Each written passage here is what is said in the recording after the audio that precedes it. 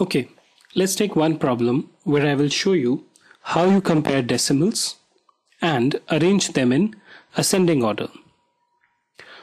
So you are asked to compare the following decimals. There are actually 3 of them in number. Let me call them as A, B and C, and arrange them in an ascending order. Ascending means what? It's an increasing order, right? So basically you have 3 of them. Let me write it as A, B and C. As I told you earlier as well, when you have to compare any numbers, okay, comprising of decimals, the first thing we do is we compare their whole number part. Every decimal number is divided into 2 parts. One is the whole part and the other is the decimal part. So the whole number part of A is 43. For B also it is 43, and for C again it is 43. So does this help us in making a decision? The answer is no. Once the whole number part is through, then we move on to the decimal part. So the first one that we consider is the 10th place, right? In A, the 10th place is what? It is 6. In B, the 10th place is what? It is again 6, which is this one. And in C, again, the 10th place is 6, right? Since all these 3 are equal, it doesn't help us in terms of our decision making. Now we move on to the 100th part. Now the 100th value, which is there in A, is 7. In B again it is 7, and in C also it is 7, right? Since these are equal in all these 3, we can't compare which one is the elder one or the larger one. Moving on to the 4th one, which is the 1000th value. Let me use an orange color for this. It's 9 in A, it's 0 in B, and it is 9 in C. So clearly amongst these 3 we know 0 is the least one, so this has to be the smallest, right?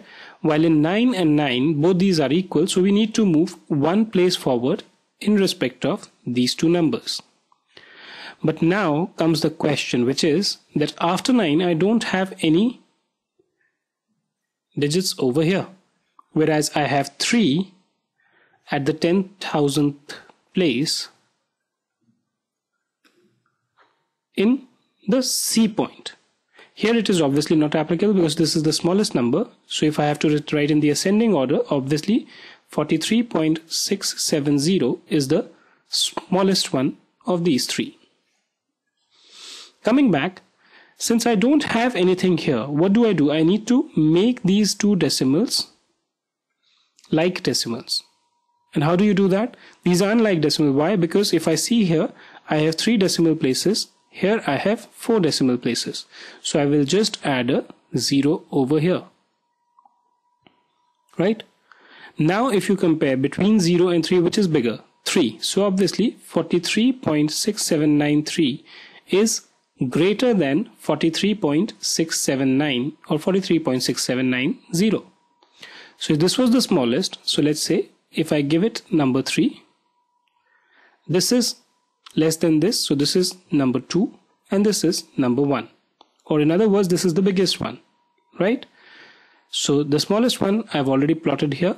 Then the second one, which is 43.679, is the second number, and the largest one is 43.6793, right?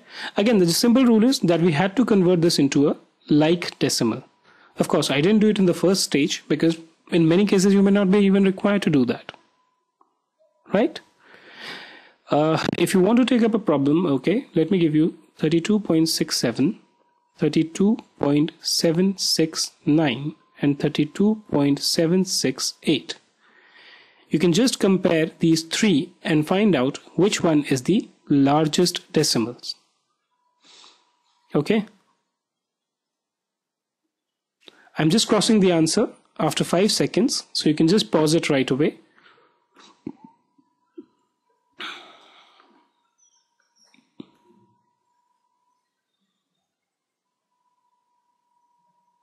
So in the ascending order, basically the answer is 1, 2, and 3. Right? Thank you for being with us today. Look forward to having you in many more videos on decimals and mathematics in general.